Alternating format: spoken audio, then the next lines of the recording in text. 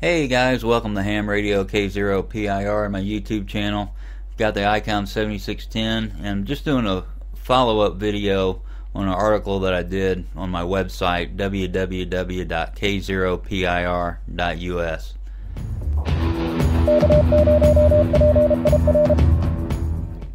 Okay, I'm just going to go over a few things with the spectrum scope and the differences between it and the 7300. Just a few differences. Of course, we have the second receiver, so we have two spectrum scopes we can display at the same time. And of course, we've got a couple of different options, and that would be the RBW and VBW, resolution bandwidth and video bandwidth. Let's take a look at the markers first. The main is shown right now. It's indicated by M up there in the title of the spectrum scope. It's also indicated with a red line. I can change the marker. Got the main. I can show the main and the sub. I can touch the marker again and we'll go to transmit and main. That's indicated by the red and yellow line. And of course all three of them, the sub, the transmit, and the main. And you'll see the icons change up here. I've got the speed set to fast right now, and that's indicated by the three triangles.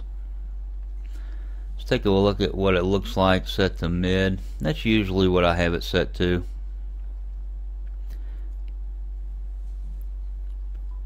And then there's slow, and that changes to one triangle.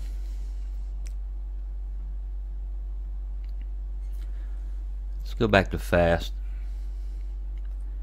Okay, and two new things on the 7610 from the 7300 are the RBW VBW, resolution bandwidth, video bandwidth. Okay, let's look at the resolution bandwidth, and right now I'm set to narrow. You'll see the icon up here change. The little line underneath RBW changes in length. You'll also notice the spectrum scope change. Right now I'm on narrow. Touch it and go to wide.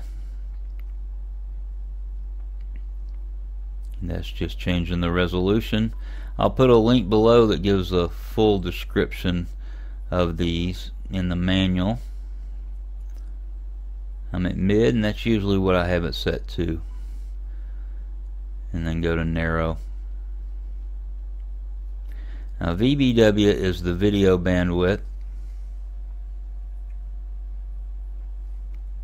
And it changes between narrow and wide. Right now we're set on narrow, and we can go to wide.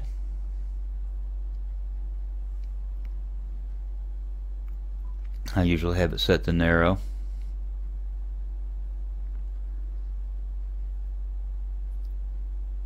And there's another difference between the 7610 and the 7300. Of course, we have the second receiver.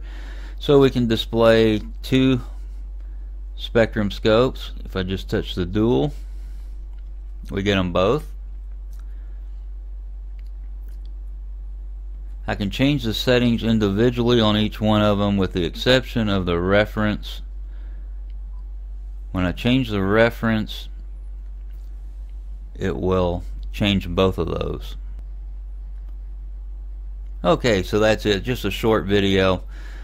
Please hit the subscribe button below and visit my website k0pir.us. I'll have more articles on the 7300 and the 7610. Thanks for watching. 73 and good DX.